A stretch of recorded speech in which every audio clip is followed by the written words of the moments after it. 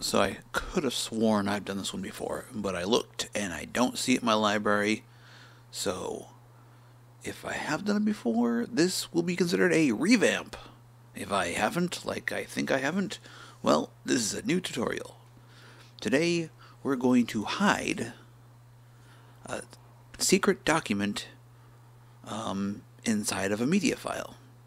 So as you can see here on the screen, we have a secret document which just says this is a secret, don't tell anyone. And right here we have a music file, which this is just an Opus file, 17 seconds long, not very long.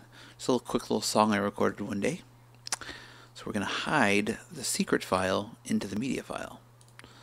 So this is pretty cool. You can use almost any format. I'm just using Markdown because it's usually what I make my notes in.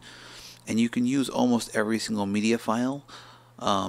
Media files are the best because they generally have the media in the first chunk of the file, and then the end file of the file.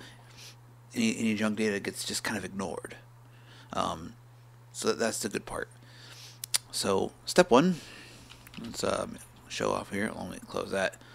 Gotta work clean, gotta work clean here. So step one is we actually zip our content. So zip secret.zip secret.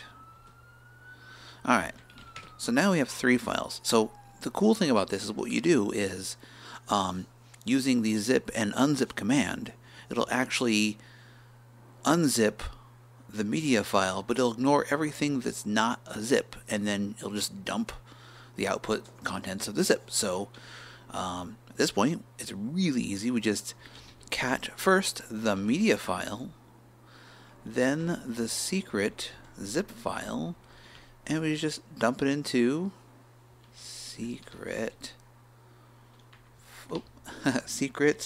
file.opus. So now, if we play secret file.opus, it should play like a regular track. No one's gonna know it's got this hidden document like baked into it. I'm not sure if you can hear this. Not great, but I enjoy playing with my microphone.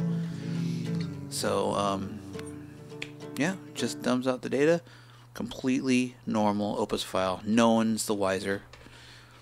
But let's see. Let's remove the secret .markdown and the secret.markdown.zip. So all we have left in here are 2 secret files. Yep, I'm going to even remove the song file. So all we have now is a secret file.